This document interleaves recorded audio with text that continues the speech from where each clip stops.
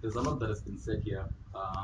Some that I agree with, some that I don't agree with. But I think ultimately, for me, the reason that I'm here is because I do believe that the thing that I had tweeted earlier, bad politicians are elected by good people who don't vote, and it's for me, it's so mind-boggling. We live in such an interesting generation where from here, from this phone, you have access to millions of people, right? You can get information out so quickly. We have access to so much information now, right? But I think we underutilize that power. We underutilize that access.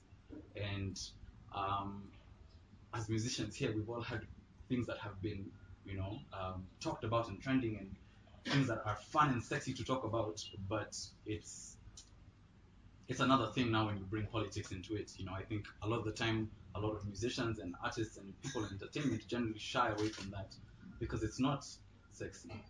Because then it polarizes you, and you're on one side of the fence or you're on another side of the fence. And I don't think that's necessarily what we're trying to accomplish by from this press conference yet. And I think it's the important thing is that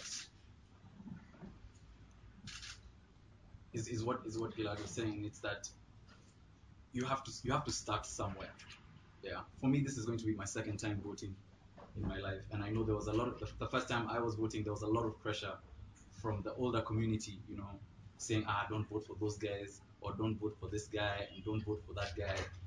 And I didn't really understand why. To be honest, I even went to the ballot and I didn't know who I was voting for, or why I was voting for this person. You know, I'm not going to make that mistake again. I want to be informed about my choices, and I need people to be informed, because while at the end of the day, you have to remember these people that we're electing are people just like us with flaws, and the system as well has its flaws as well. So we're not going to have a perfect election. We're not going to have a perfect government this next time. That's not what we're saying. We're not saying vote to get a perfect government.